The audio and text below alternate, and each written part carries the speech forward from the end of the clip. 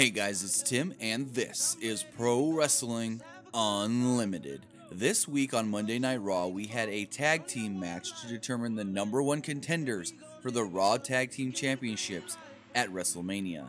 It was Enzo and Cass versus Sheamus and Cesaro, and the match ended up ending in a no contest. While Sheamus was on the apron, Cass gave him a big boot, sending both men to the floor. Anderson and Gallows then ran out through the crowd, jumping both Cass and Sheamus.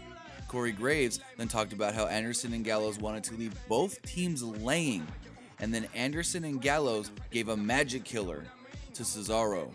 They then disposed of Enzo as well, standing over all four men in the middle of the ring. We then go backstage where Anderson and Gallows are kind of celebrating with each other what they just did, and Mick Foley came up. Mick Foley then did inform them that at WrestleMania, they will be defending the Raw Tag Team Championships.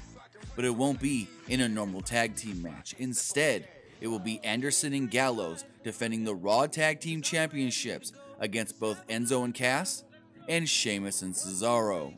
So it will be a triple threat tag team match for the Raw Tag Team Championships. We did predict this happening last week, so it's not that big of a shocker. These are the top 3 teams on Raw right now if you don't include the New Day.